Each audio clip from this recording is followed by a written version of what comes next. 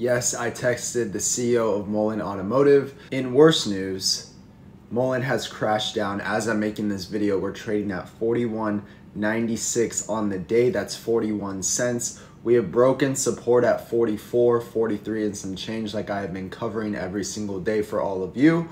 And in today's video, we're gonna talk about what's next, what really needs to happen, because this is not looking good at all. And by the way, I sent David 3 text messages. He left me on red, but if you want to know what I said to him, join the Patreon down below, join the community, join the Discord. I posted in there. It's $5 a month. Plus you get access to a lot of other things that I feel like will help you moving forward. We have 15 minutes left of market being open. CPI data was not hot this morning. I made a video this morning saying it's not looking good at all. CPI data came in higher than expected and stocks have definitely reacted. And by reacted, they have actually been dropping down. I have changed some of my positions with different stocks that I'll tell you at the end of this video. So stay tuned for that information. But when it comes to Mullen stock, this is where we're at. Before I show you where we're at on the charts, I do want to give you an update with BAM Investor because I have been updating you all every single day with this person on Twitter. He has stated that he's seen this type of price action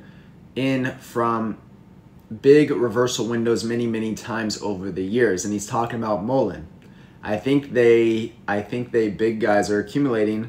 I think the big guys are accumulating, I think is what he meant to say, their last chunk of shares down here today. Okay, so he also stated, if you follow him on Twitter, that today was going to be the day, the 11th and 12th, that we should push up to 48 cents. But we actually pushed down to less than 42 cents. Let's see if the stock tracks high later today and tomorrow. Here's his disclaimer. So it looks like he added more call options for Mullen Automotive. Of course, let me know what you think of that down below. BAM Investor, it seems like he's been in the space for a while. He was really big on AMC. He has over 100,000 followers on Twitter. I always have said that doesn't mean you should listen to those guys because they have a big following, but it seems like with his experience, with what he has done before, it could be relevant to where Mullen is at today. I've also said that his charts align similar to mine, and it's based on Fibonacci. So if Mullen does want to run, there are certain levels that he stated and that I have also stated that Mullen can absolutely hit. But the question is if Mullen wants to run, because right now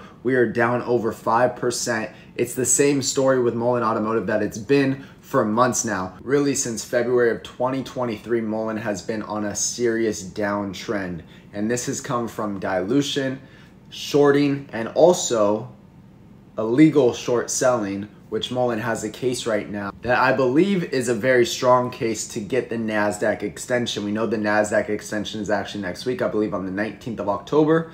So again, it's a waiting game like I've been saying, but the question is, will they get the extension, because that's all that matters right now. So now let's dive into the charts. I'm gonna show you the 4-hour time frame because it's too hard to tell what Mullen's gonna do on the 1 hour or 2 hour. We really need to zoom out at this point because we're trading near all-time lows at 41.75 right now. And it's just absolutely insane. I've been saying a lot, like this doesn't make any sense with the news Mullen has put out. The only thing that makes sense right now is this could be warrants. This could be dilution because the volume today is at 16 million.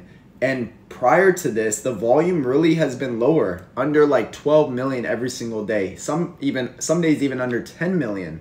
So right now with being at 16 million, it is what it is, but a lot of selling pressure it looks like, and we broke support, so let's talk about it. So we talk about this usually every day, if not every other day, straight downtrend, right? But what does this look like? Stochastic very low points. That is a good sign. That is a sign. It doesn't necessarily mean that we bottomed out, but it is a sign that we are starting to bottom out. The RSI has also broken this yellow line that I've been talking about. Now I was talking about on a daily, but on a 4 hour, it's broken it. You see what has happened before when it's broken the yellow line, obviously downside pressure, but what comes after that? Usually a pop. And there is a point right here where Mullen could have a green day tomorrow, but then we could crash right back down. What I think will happen is Mullen might run tomorrow. We might get a green candle, but again, since we broke support, we can now come down all the way to 39 cents. So if we don't hit 39 cents, literally in 6 minutes as market closes, we could run tomorrow, then come right back down and start trading sideways again, all the way to 39 cents until the NASDAQ hearing, which is next week. Hopefully that makes sense. So me personally, I would not be entering a position right now into Mullen Automotive. Obviously, if you've been part of this community, if you've been part of this channel, you know I'm holding Mullen Automotive, but as of right now, I wouldn't be adding any more just with how the charts look and with the waiting game of this extension news, right? Again, I've been saying that on every video. We're gonna trade sideways. Unfortunately, we broke support, so we're probably gonna come down lower, but we could run tomorrow, then we can come back down until this NASDAQ hearing. In better news, I ended up buying back into Palantir. Palantir is just a beast, right? So I'm looking more long-term, and I'm looking at a weekly time frame, and it's actually looking very good on a weekly time frame. Of course, none of this is financial advice. I'm not a financial advisor. You guys always got to do your own research, but right now it's trading at $17.93, and the weekly time frame, the stochastic is pointing up. The RSI is also pointing up. It just broke through that yellow line that I've been covering with you guys. And when this has happened before, the stock tends to run. Of course, with any news, they keep getting contracts, deals with different commercial businesses and also the government, especially with what's going on in the world right now. I think it is safe to be in Palantir. It is a long-term hold for me. I see this going to $25 before the end of 2023. I'm sticking with that because I think it could definitely happen. Of course, there will be some resistance as I've been sharing. The other position that I entered in long today is Tesla.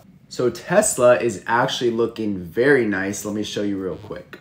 So I shared this with the Patreon earlier today. You can see we're trading in this channel right here. I don't have any Fibonacci's on here for you, but with the Fibonacci, it looks like the next area we would look for is about 305 to 308, and then all the way up to $350. So for me, Tesla, I'm okay if it goes down a little bit. Like if we test this yellow trend line right here again, and I'll just tell you where that's at right now. That's at about even 250 range, 252. I'm okay with that, holding a little bit of red because I do see more upside here very soon with Tesla. A strong company, great, it's amazing on the charts, great product, strong fundamentals, financials look great. So the CEO, I think, is a good CEO. So again, you got to do what's best for you. But right now, Tesla's looking good. So I entered a position right here. I think we're going to break this descending trend line and we're just going to shoot up. And then, of course, I did add a little more into LAZR. I've been into that stock. Also, I made some videos on it. Let me know down below if you want me to make any new updates on LAZR. Definitely, I can do that, especially this weekend. And then DNA stock is taking a beating today, down almost 8%. But I made it in this morning's video that Kathy Wood and ARK Invest actually just loaded the boat with 2 million shares yesterday. I probably would guess that they're going to buy more today. So we'll find out later this afternoon. Guys, don't forget to drop a like. Would always appreciate that. Think about subscribing if you're not subscribed yet. And we will see you on the next one.